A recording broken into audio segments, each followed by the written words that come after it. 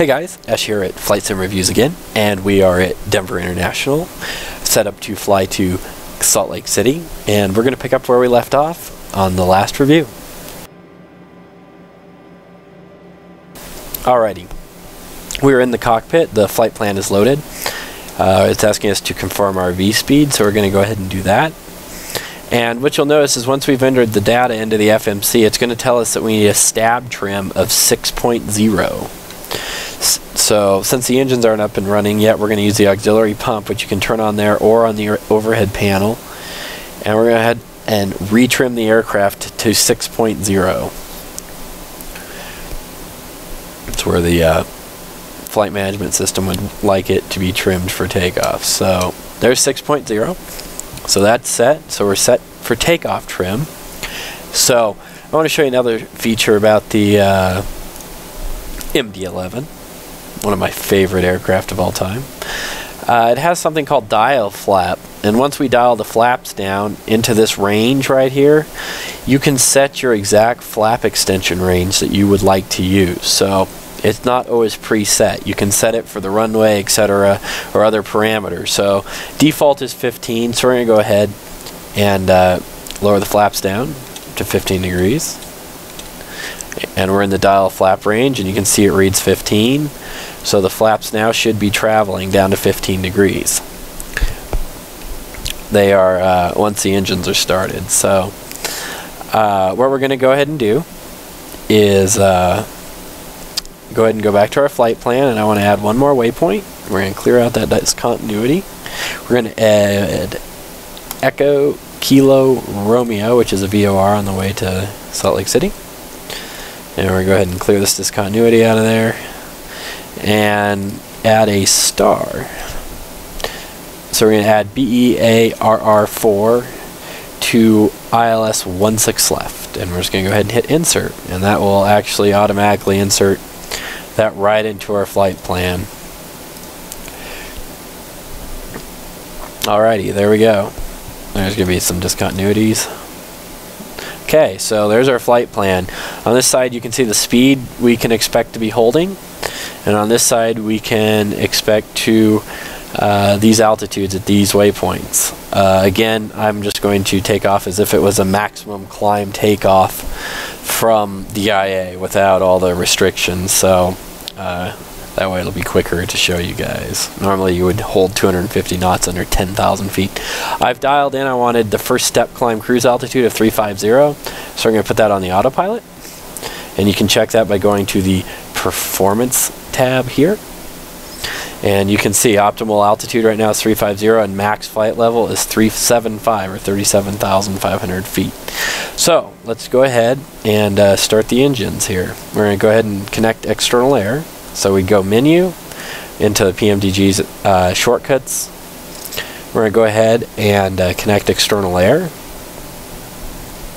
And you can hear in the aircraft the actual air packs coming on, believe it or not. So that's all modeled. And what we're going to do is we're going to go ahead and start engine 1. So we're going to pull the engine start valve. And we're going to watch for N1 to come up and watch the N2 pressure for fuel. I actually pulled the wrong button there for you guys. There we go. Oh, I'm sorry. I forgot to arm my engine ignition. There we go. Yeah, A or B is which engine ignition you're using. So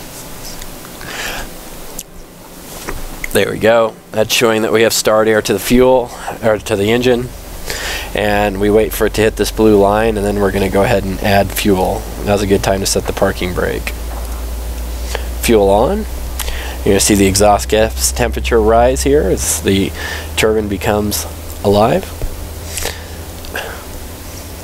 And we're just going to go ahead, we can watch this chart as well to watch the temperature of the turbine. There's a minimum temperature before you throttle it up or down, etc. And again, we're showing a door open, so we're going to go ahead and just close that door. So we're going to go close there. Left it open so I could show you guys. You just hit close, and if you look outside, you can see the forward door closing and sealing there. So we're going to come back into the virtual cockpit and arm all the doors. And again, it says all doors armed, so go back into the flight plan. It looks like engine 1 is now stabilized, so we're going to start with number 2. You'll see the light come on once the air is open to the inlet valve.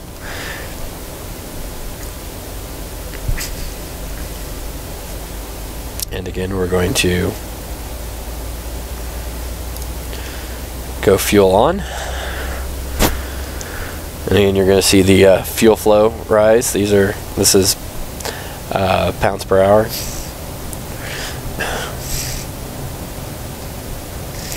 And we're going to go ahead and watch the N2 for any type of hot start situation. I don't believe there will be, since this was a cold and dark start. So, and you'll hear the air start switch come off, and the engine will now stabilize.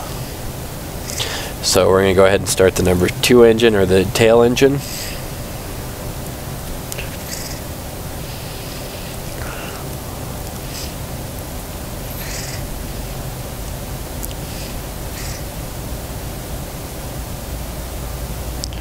And at 15% N2, we're going to go ahead and introduce fuel.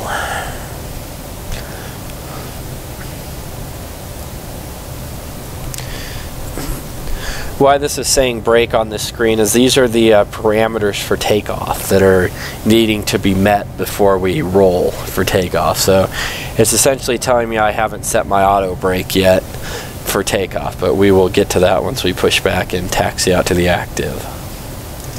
So with the engine started, we're going to go ahead and push back.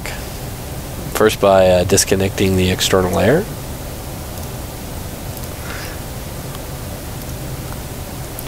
Okay, we're going to return to shortcuts, push back, and I'm going to show you what that's like. So we'll go back 60 meters, turn right, and with a turn of 45 degrees to the right, and we're going to go ahead and start the pushback. Let you hear it. We're all set to go up here. We've been cleared to push and start at your discretion. Right by that, ready for push. Power and air doors closed. We are ready for pushback. Please park brake, please.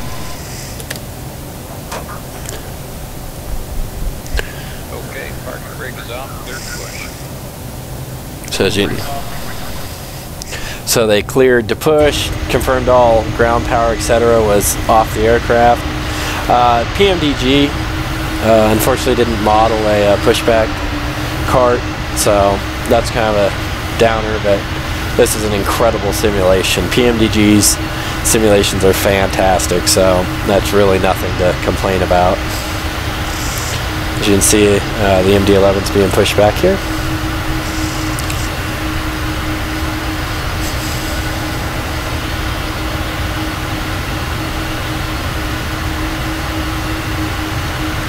And once we reach the assigned meters of pushback, it will go ahead and turn my nose to the right.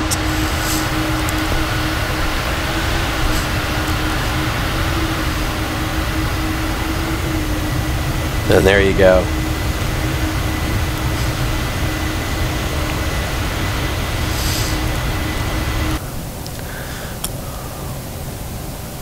Go ahead and turn on the taxi light.